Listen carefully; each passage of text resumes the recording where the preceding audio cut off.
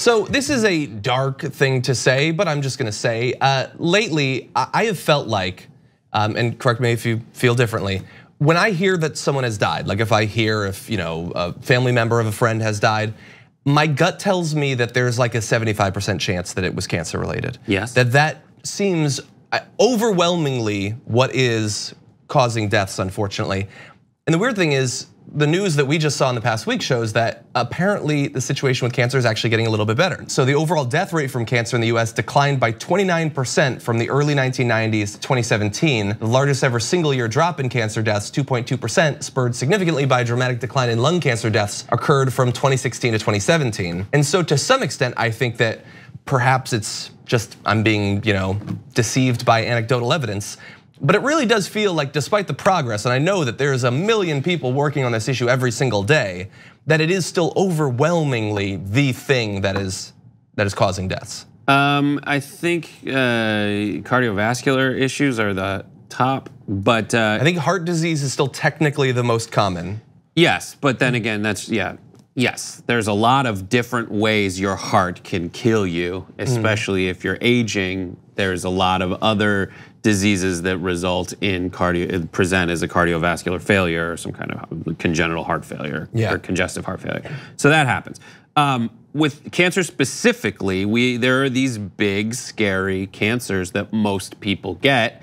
And this, I think, to me, just underscores the necessity to fund cancer research so that we can solve the big ones. Now, there are things that we've seen over the years that early detection helps and treatment helps.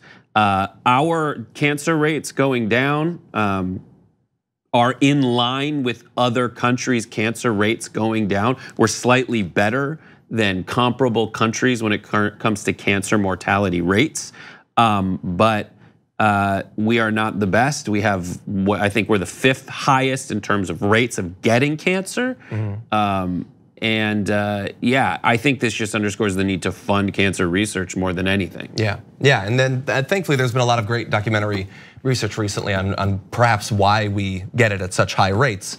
In terms of what can be done about it, this is definitely one of those areas where the government can and has generally been helping to some degree, at the very least, but theoretically could do much more. And it's a very common thing for candidates, even in this cycle, to say that we're going to take this out. Like Joe Biden has frequently said, like that is going to be one of my priorities if I become president, is going to be funding anti-cancer research. So the government, the moonshot, exactly. So the government can be out front involved in this.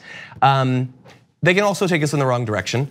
And so we have a little mixture of both with our current government. So Donald Trump had tweeted out, US cancer death rate lowest in recorded history, all caps lock for some reason, or all capitalized. A lot of good news coming out of this administration. This is so frustrating because he is the most anti-science president in generations. Yeah. This is a guy who denies climate change.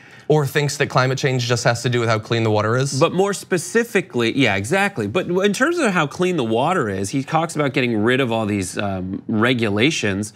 So as I said, we're number 5 in terms of instances of cancer among the measured countries per capita.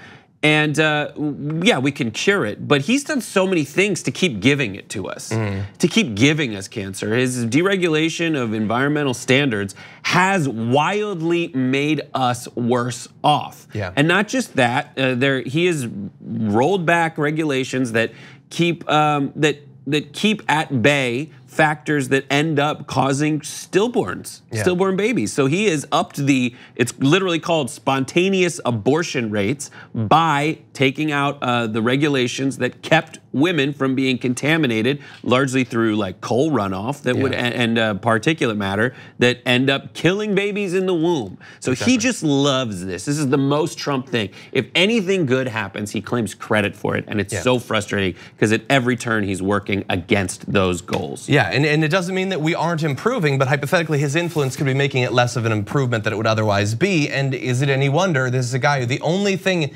he wants to fight against that he thinks causes cancer are windmills, honestly.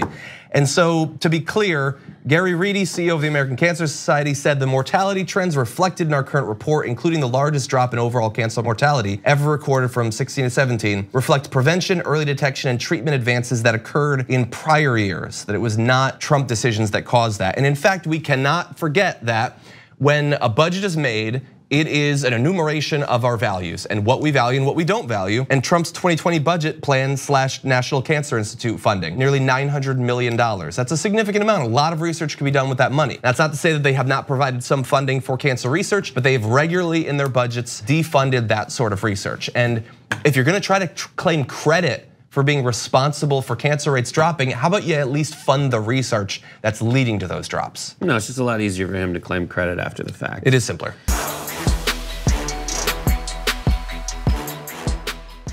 For more political news breakdowns, interviews, stories of activism, and me trying my hardest to care about the occasional big celebrity news story, subscribe to our YouTube channel at youtube.com/The Damage Report. And you can ring the bell wherever it is so you don't miss anything.